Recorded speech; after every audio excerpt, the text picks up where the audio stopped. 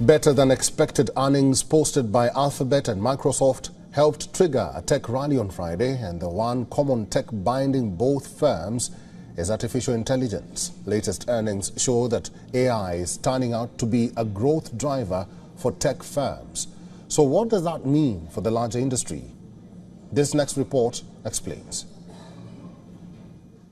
The AI effect is giving big tech a boost. Demand for products like ChatGPT helped Microsoft and Google parent Alphabet to beat forecasts over the latest quarter.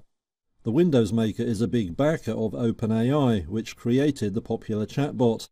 It saw revenue jump 17% to almost $62 billion, with earnings per share also doing better than expected. The tech giant said profits were driven by customers adopting AI services across its cloud computing products.